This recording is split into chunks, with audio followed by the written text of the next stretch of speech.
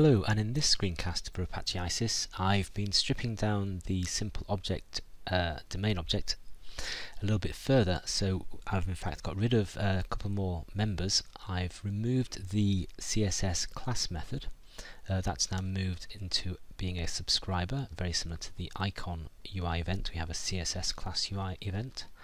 That works the same way. And the other thing I've done is I've introduced a simple object delete mixin, so we can continue to delete our domain objects. We can see there's the action there. I can delete away. But the implementation of this is done through a mixin as opposed to being part of the entity itself.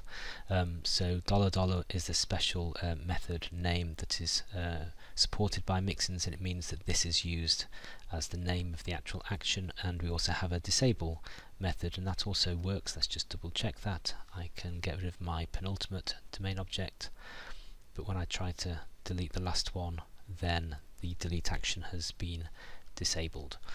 So moving all this functionality out leaves the simple object looking fairly thin and just really having the responsibility of mapping to the data that sits in the database.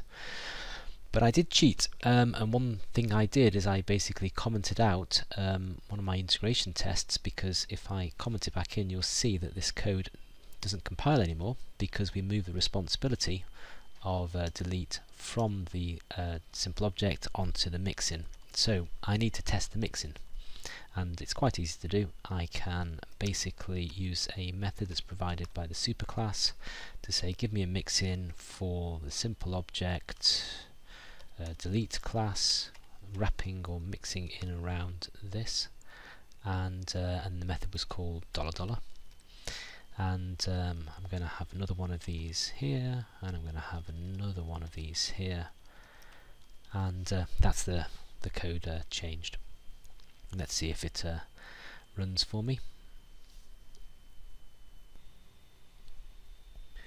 All looks fine. Okay, great stuff. So that was really actually about showing you how to write integration tests for mixins. Not too much in it really. Hope that makes sense. Give it a go.